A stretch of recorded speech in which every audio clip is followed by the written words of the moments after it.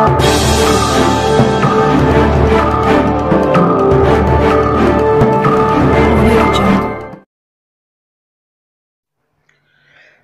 క్షత్రియ సంఘం వారి ఆధ్వర్యంలో ఆదివారం సాయంత్రం 4 గంటలకు జమ్మలమడుగు చౌడేశ్వరి కళ్యాణ మండపం నందు విద్యార్థులకు నగదు ప్రోత్సాహక బహుమతులు అందజేశారు.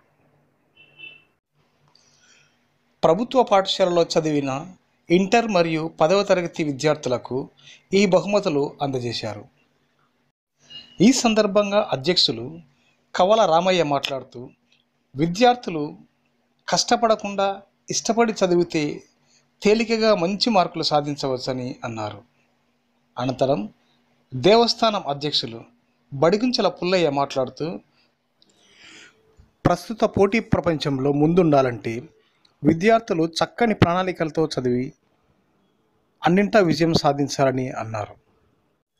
ఈ కార్యక్రమంలో చౌడం పుణ్యమూర్తి, రామదాసు, తిరుపతయ్య, బడిగించల చంద్రమౌళి, వంకం లక్ష్మీనారాయణ, వెంకట సుబ్బయ్య, కుండా భాస్కర్ తదితరులు ప్రసంగించారు.